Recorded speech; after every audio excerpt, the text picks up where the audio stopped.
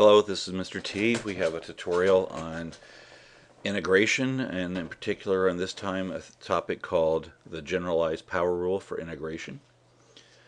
Before we get into the integration, we need to review a little bit about derivatives, and in particular, the chain rule. When we take the derivative of a function to a power, where what's inside the parentheses is not just a plain x, we have to use the chain rule, or the generalized power rule for derivatives.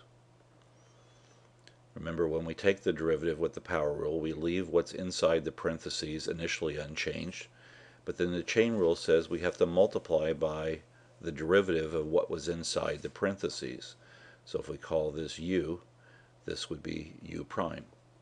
So on our next one, just to refresh, our derivative is shown here. We subtract 1 from the exponent and then times u prime, which would be 4x. Now when we do integration, we're starting with the derivative and going back to the original function. So our expression to get back to a power of u must have the u prime in it, and as you can see, when we go back to the original function, that u prime will disappear or will get consumed.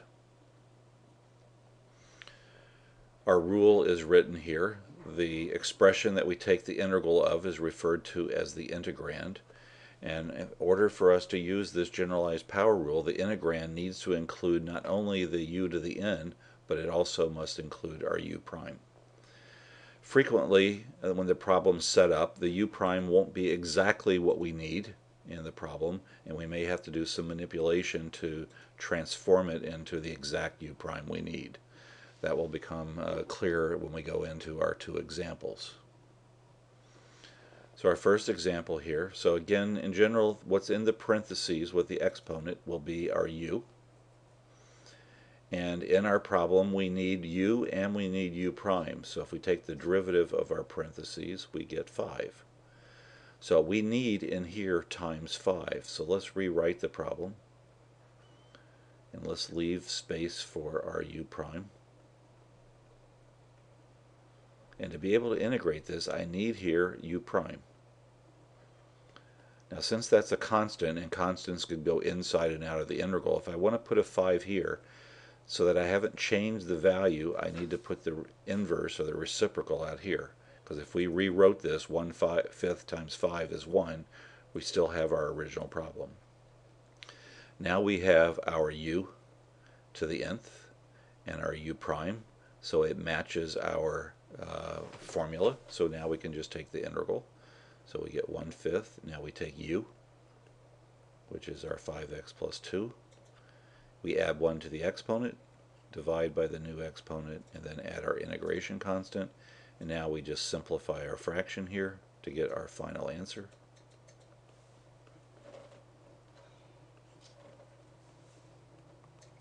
So that's our first example of integrating something using integration by substitution. Let's look at a second example. Okay, in this one, before we start integrating, we have to rewrite this to change the square root symbol into a power. Remember, square roots are the same as a 1/2 power. We need to identify our u, so in this case our u is what's in the parentheses, x squared minus 1.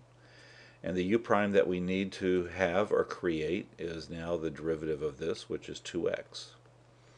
We have our x, so we need to put in a 2.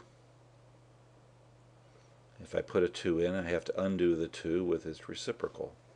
So now we have u prime.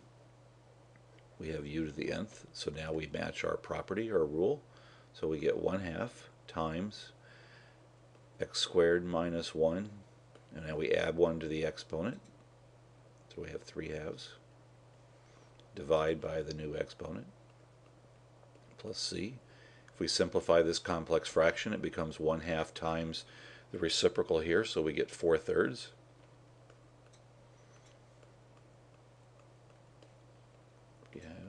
Plus c. Again, that's our answer. Now we can only fix our u's and u primes when they differ by a constant. If this x had not been there, then we could not have solved this problem using this technique, and that'll be for a more advanced topic later this semester. Thank you.